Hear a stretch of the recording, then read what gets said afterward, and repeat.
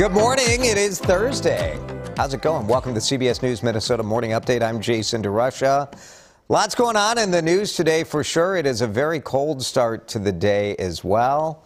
We're sort of used to that, right? It's 5 below right now at 7:30 here in the CBS News Minnesota Morning Update. Look at the warm up though. Oh baby, it's going to be beautiful. Not really. It's not really going to be beautiful. It's going to feel like 1 or 2. And then it's going to snow. Why not? How about an inch or 2 of snow? Fabulous. Not a ton of snow, but if you have plans to go anywhere tonight, I want to think about it. You know, you can handle an inch, but on top of rush hour, the timing might not be great. So we'll be keeping an eye on the snow and, of course, keep you updated here on the old streamer, CBS News Minnesota. Lots of heavy news. You've probably been following it on social media, right? Lots of updates about Ukraine, which is heartbreaking. It's a heartbreaking situation. So we wanted to take a moment anyway and give you something else to think about. Chili. It's National Chili Day. We can think about more than one thing, right? We can focus on the good and the warmth and the comfort from a nice bowl of chili. I want your secret ingredient. That's what we're asking today to celebrate National Chili Day. I love chili. I like chicken chili. I like a green chili, a white chili, a red chili, beans. Yes. I say yes. You may say no. Do you go ground beef? Do you go brisket maybe? Oh yeah, brisket chili's good. What kind of spice? Turkey? How about turkey chili? How about tofurkey chili? How about tofu chili? No. If you say tofu chili, we will kick you off of this page. You'll be done, banned from the morning update. But let us know your secret ingredient. If you have a recipe, want to link that in there, that's cool, so everybody can click on it. But otherwise, your secret ingredient. Let's bring you up to date on Ukraine. Developments are coming in quickly. We're learning more and more and more as this invasion of Ukraine now underway. The Ukraine saying at least 40 people killed in the initial invasion and attacks from Russia. We saw explosions all over the country in the overnight hours. President Biden condemned the attacks as unprovoked and unjustified, warned of severe consequences. Leaders from around the world are calling on Russia to knock it off and stand down. But President Vladimir Putin is threatening himself, saying, look, any other country that tries to interfere will have, in the translation of what he said, here's what he said, you'll have consequences you have never seen. Tough talk from Putin. And right now this video is, well, it's stark. The people in Ukraine, this is in Kyiv, trying to escape.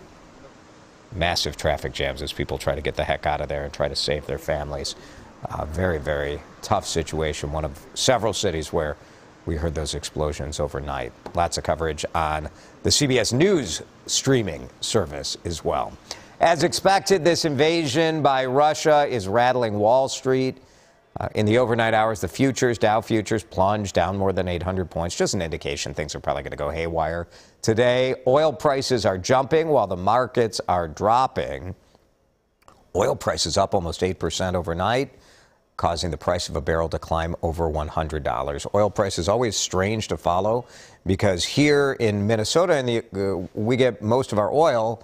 Well, even the U.S. is getting most of the oil domestically now, but it's a global product. And so when you have 15% of the world's supply disrupted, potentially because of this invasion, it does have ripple effects on everybody's pricing. So lots to watch for. Gas price is probably going to jump today as well. So think about maybe gassing up if you see if now's not a bad time to do it. Let's talk about the teacher strike because it is coming, so says the unions for Minneapolis and St. Paul. They put a date on the calendar when they plan to strike. Okay, it doesn't mean it's necessarily going to happen.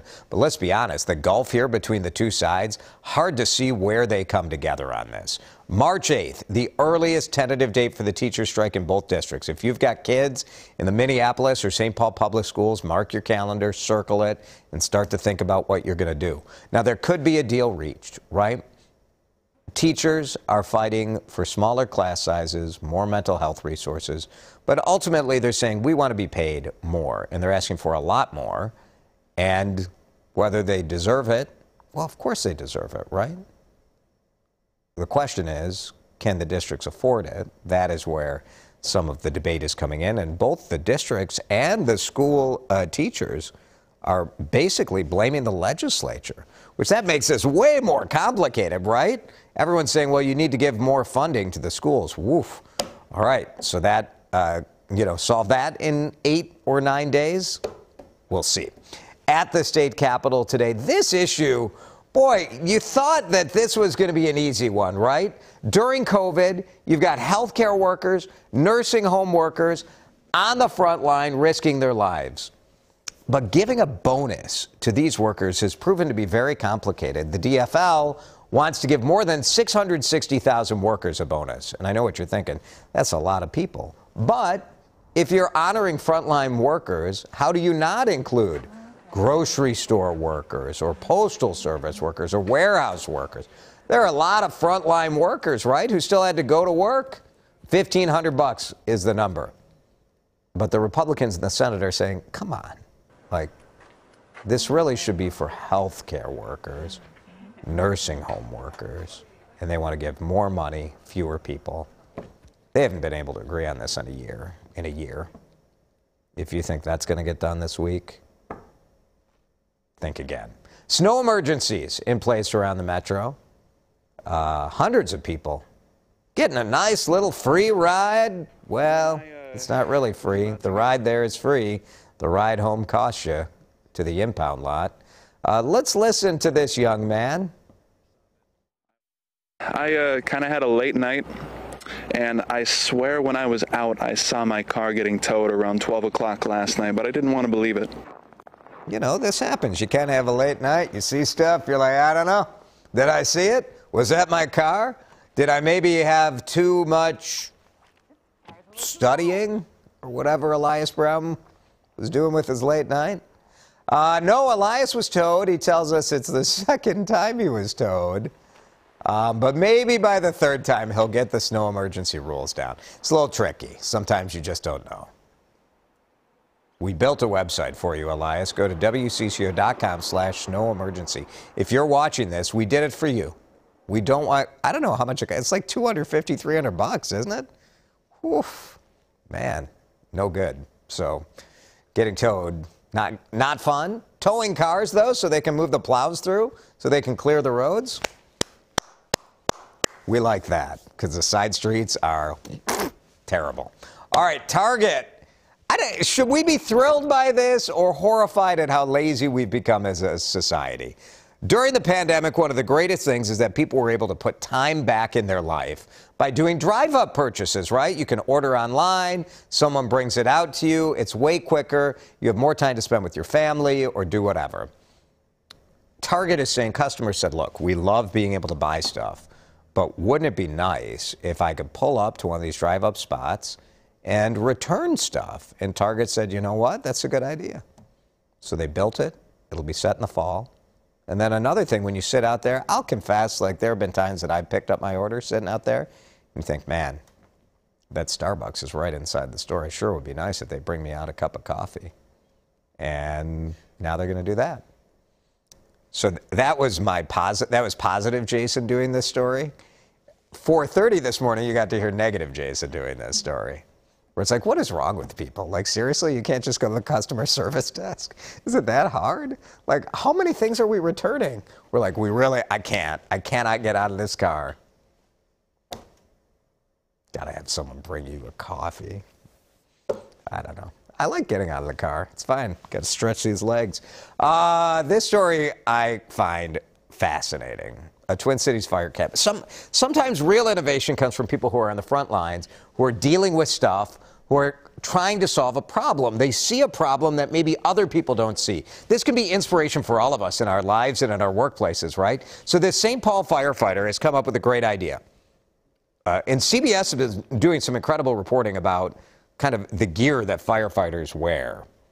We know that firefighters see higher rates of cancer. And it makes sense, right? Like you're surrounded by smoke, you're in all these bad situations. The firefighter gear has, there's like this hood on their gear that protects the head and neck from like smoke and carcinogen exposure. But there are other areas that this stuff can enter your body, including the underarms and the groin area. And how do you protect that? Well, St. Paul firefighter came up with undergarments with protective fibers. Like the SCBA's protect our airway from us breathing in those carcinogens, my clothing line protects those carcinogens from ever reaching our skin and being absorbed into our skin. Pretty smart, right? Captain Monson selling this product on a website called Underguardian. That's the name of his product.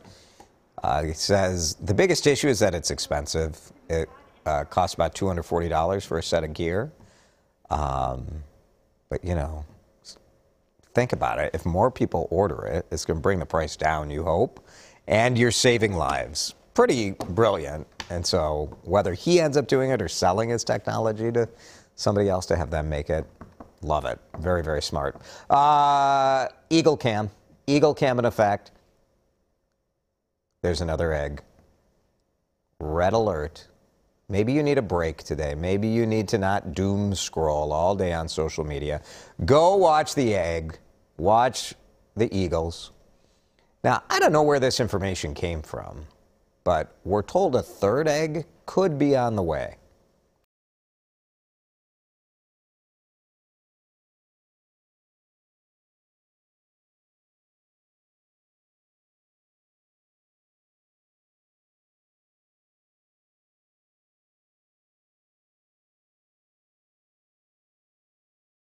And one eagle was sitting there, and then another eagle came in, and then let's just say there was some stuff going on that makes you proud to be an American.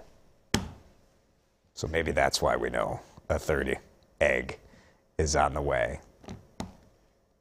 Soak that in, everybody. All right, let's talk chili, since we're getting spicy.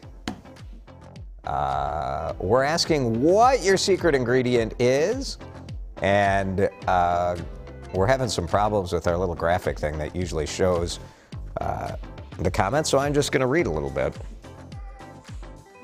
Appreciate Wellspring. We appreciate, what a cool name. Appreciate. Bacon and maple syrup. Shh, don't give away my secrets. I like that. Oh, a little bacon sounds good. Maggie May beans and spice is what Maggie May puts in. Mainly beans. I'm pro beans. Suzanne Baldwin. 80-20 ground beef is what she used. Hot sausage. Ooh, hot sausage. The best chili base ingredient. That's cool. Melody Evans goes all in on the meat. I've never had a multi-meat chili. She goes burger, turkey burger, and pork. Interesting. I might try that. Generally, more meat the better, I say. Load it up. Kimberly Zeppelin. I do like a turkey chili, though, to be honest. The meat doesn't really, it doesn't hugely matter. It's more about like the tomato and the beans and the spice for me. Kimberly Zeppelin, lemon juice and paprika. The lemon juice, that's a very good idea. I bet the acidity helps cut some of the fat that you get in chili. That's pretty good. Doesn't it look good? It's Five Below. I just want to, it reminds me of like what's the beans? Roll that beautiful bean footage. It's like, it's Bush's Beans. It's that commercial. I just want to roll that beautiful chili footage. Now my stomach's growling. All right. That's it. CBS Minnesota Morning Update. The weirdest local news update in probably the country. Do you think this is the weirdest in the country? Who else breaks down filthy eagle love like I do? Nobody. Nobody does it like this. And thank goodness nobody does it like this. We'll see you again tomorrow, 7:30.